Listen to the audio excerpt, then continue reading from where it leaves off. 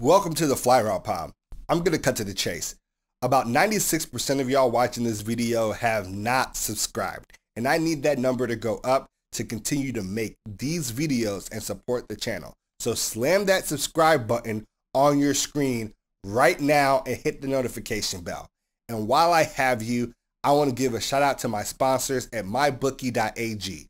Mybookie.ag is the best place for you to get your sports betting on. MyBookie.ag has live in-game betting on every NFL game for my diehard cappers and prop bets such as the over-under on fantasy points. Use promo code FLY and receive a 100% match on your first deposit up to $1,000. That's double your money to double your winnings with your first ever deposit using promo code FLY. I want to move on down to the fact that Le'Veon Bell is signed with the practice squad for the Ravens. People are reported to believe that he's going to join the official roster later on. And now, as a person that hyped up Le'Veon Bell signing to the Chiefs last season, in fact, we had an entire episode cover dedicated to Le'Veon Bell joining the Chiefs last year. But here's what I'm going to say. I'm not going to fall for the same story twice. Some say twice, I will say trice. This, for me, I truly believe is the final step for Le'Veon Bell. If it doesn't work out in Baltimore, he is officially washed. I know many people have already written him off as washed, but I want to give him one last chance. Since leaving Pittsburgh, we all know he has never been the same. Not even close.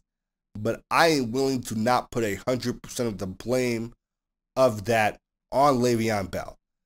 He leaves Pitt, he wants his money, I respect that and I always will, and then he goes to the Jets. He ends up having career lows in yards per carry, yards per game, touchdowns outside of his season where he was injured and only played 6 games. Like, it is pretty bad. Now, is that all his fault? I don't think so. The Jets were a dumpster fire and Adam Gase was literally the brightest flame. But then he goes to Kansas City.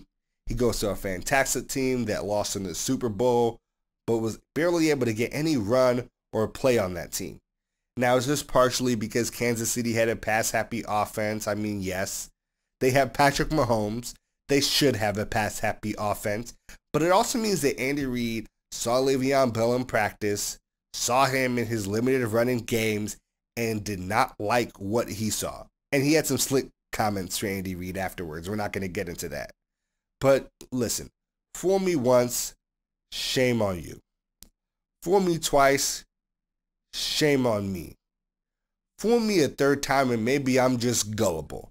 So I'm going to temper my expectations for Le'Veon Bell joining the Baltimore Ravens. But what I will say here is, if it does not work in Baltimore, Le'Veon just doesn't have it anymore. Baltimore with that offensive line and that running scheme, who can run on literally any team in the league, unlike the Jets, who want to run all the time and a lot, unlike the Chiefs, where Gus Edwards, J.K. Dobbins, Mark Ingram were all able to average over 5 yards a carry, where Gus Edwards at 5.2 yards a carry was like top 5, top 3 in the league in yards per carry.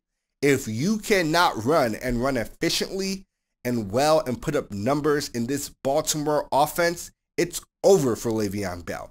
He doesn't have it anymore. This is literally the perfect situation, and there is literally no more excuses.